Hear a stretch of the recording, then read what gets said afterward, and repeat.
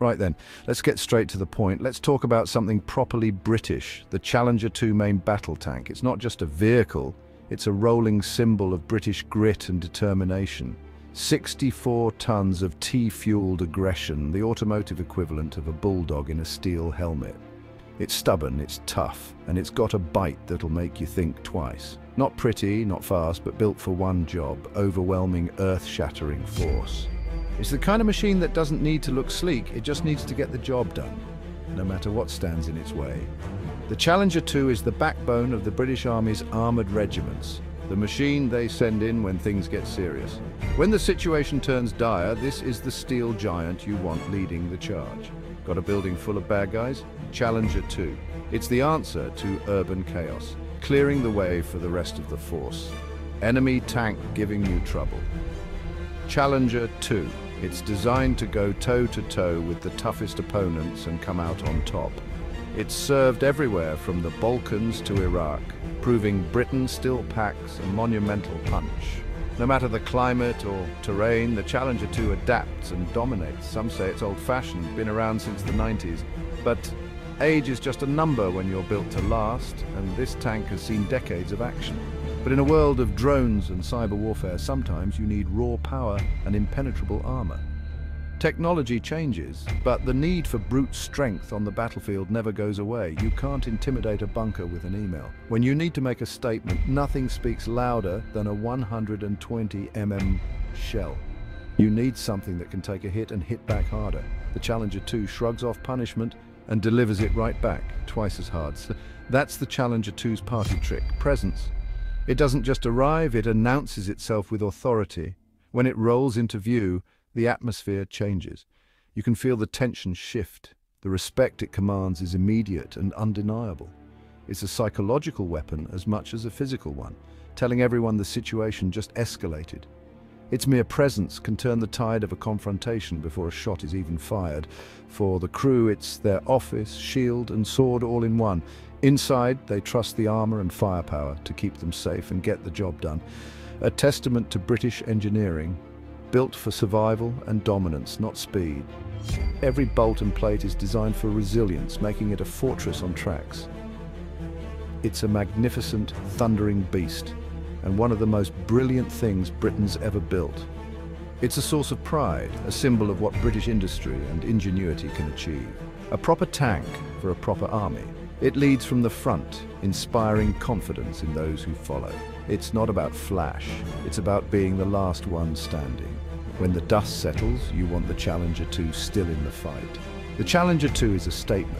Britain may be small, but it's never to be underestimated. It's a reminder that strength isn't always about size, but about resolve and capability. When the talking stops, this is what you want on your side.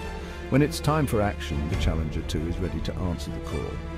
The Challenger 2, big, angry, and very, very British. It's not just a tank, it's a legend, and it's here to stay. Let's get to the good bit, the gun. This is where the Challenger 2 truly sets itself apart from the rest. The Challenger 2's L30A1 is a 120 mm rifled cannon. Unlike most modern tanks, which use smoothbore guns for their main armament, the rifling inside the barrel spins the shell, making it astonishingly accurate at long range. It's often called the sniper rifle of tanks, able to hit targets at distances where others struggle. Britain chose a unique path, using two-piece ammunition with separate projectile and propellant. This design not only adds safety for the crew, but also allows for more flexible handling and storage inside the tank.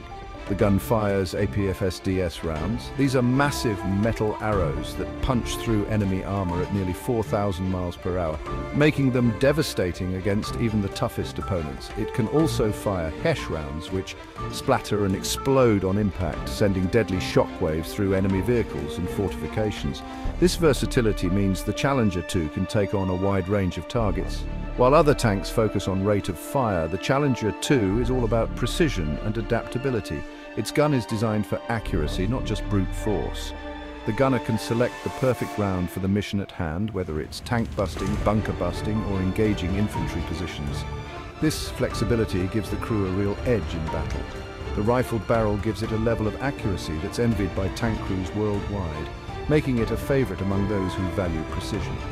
In skilled hands, the L-30A1 becomes one of the most lethal and precise tank guns ever made, capable of delivering pinpoint firepower under pressure. The L-30A1, truly the crown jewel of this British beast, and a symbol of engineering excellence that continues to impress to this day. A big gun's useless if your tank's made of tin foil. Enter Chobham Armour, a secret composite of steel, ceramics and mystery. It's a sophisticated sandwich designed to defeat even the nastiest anti-tank rounds. Ceramic layers shatter and absorb energy, stopping molten jets from penetrating the crew compartment. In Iraq, Challenger 2s survived multiple hits that would have crippled lesser tanks. All that protection comes at a cost weight. At over 64 tons, it's one of the heaviest tanks out there. But for the crew, that weight is reassuring, a rolling fortress that keeps them alive. The British philosophy: build a tank that survives, not just one that moves fast. No Challenger 2 has ever been lost to enemy fire, a record almost unheard of. Its armor isn't just steel, it's a life insurance policy. When survival matters most, nothing beats a Challenger 2. How do you move a 70-ton beast? With a 200 horsepower V12 diesel engine? That's 8 times the power of a family car. But it's no speed demon. Tops out at 37 miles per hour on roads, 25 off-road. It's a marathon runner, not a sprinter, but its hydrogas suspension gives it a smooth ride over rough ground.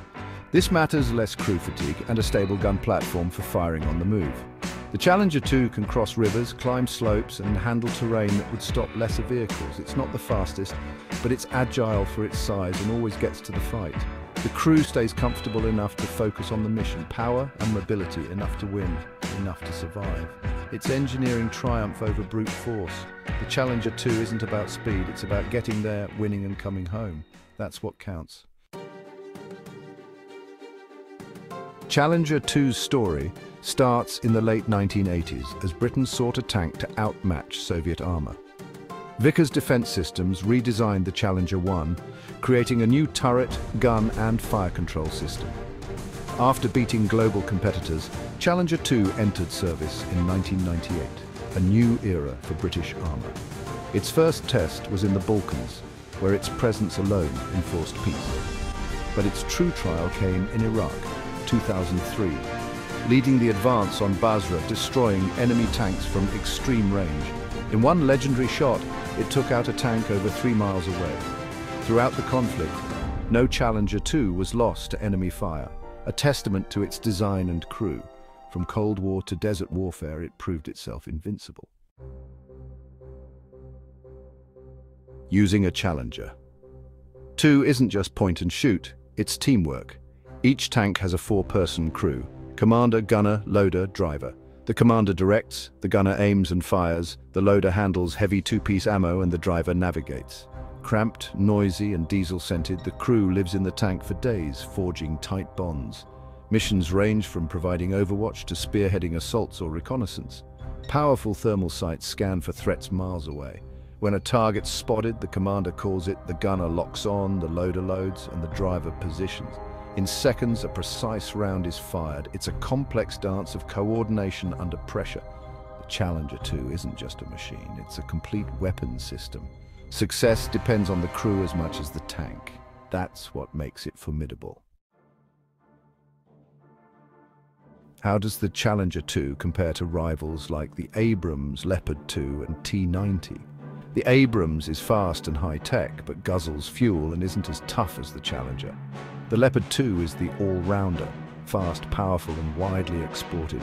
The T-90 is small, light and packs a punch, but sacrifices crew safety for size. The Challenger 2, it's the heavyweight champion of protection, not the fastest or flashiest, but unmatched for keeping its crew alive. Its rifled gun delivers phenomenal long-range accuracy. In a straight fight, most crews would pick the Challenger 2. It's a brawler built to take punishment and hit back hard. The underdog in a race, but the favorite in a fight. When survival matters, the Challenger 2 is the tank you want. It's the specialist.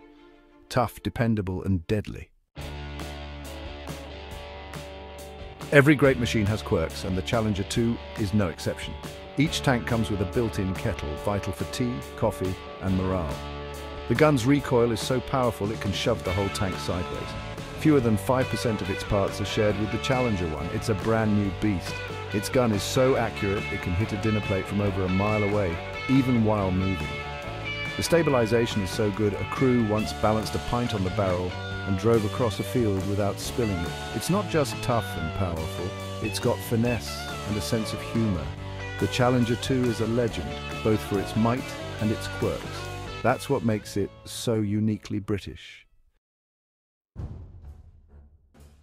The Challenger 2 isn't perfect.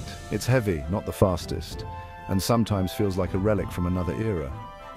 It could use more power, especially when slogging through mud or climbing steep hills, and its engine sometimes groans under the weight of all that armor. But that misses the point entirely. This tank is built first and foremost to protect its crew, to keep them safe when everything else is falling apart, and at that it excels. The Challenger 2 is a fortress on tracks, a safe haven in the chaos of battle.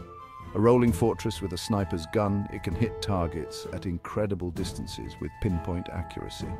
Over the years, it's earned both the loyalty of its crews and the fear of its adversaries, becoming a legend in its own right. Some say the age of tanks is over, but that's nonsense. Tanks remain the backbone of any serious army. As long as ground needs holding and soldiers need protection, tanks like the Challenger 2 will matter.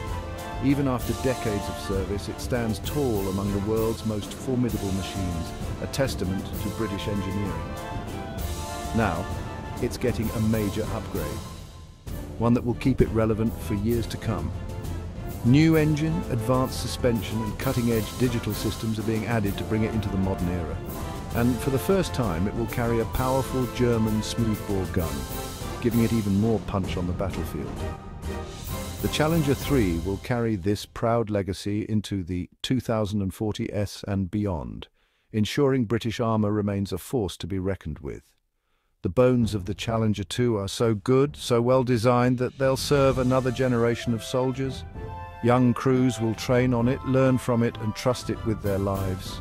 More than just steel and electronics, it's a symbol of British engineering, stubborn, brilliant and always putting people first. It's not the fastest or the flashiest tank on the battlefield, but it's the toughest and most dependable. In a dangerous world, that's what truly matters. The Challenger 2, magnificent, unapologetic and thoroughly British to its core. And for the soldiers who depend on it, that's everything. It's more than a machine, it's a promise.